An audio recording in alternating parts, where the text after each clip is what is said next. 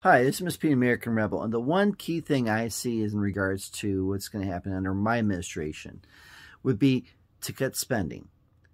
The best way to cut inflation is to cut spending and make America more energy independent. That includes gas and in gas and oil. That is that would cut down inflation.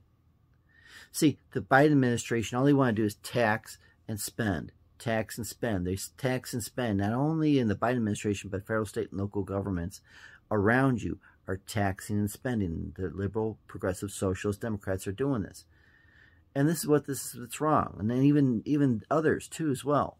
We need to stop this tax and spend and stop trying to do temporary things like raising interest rates and like the sixth time.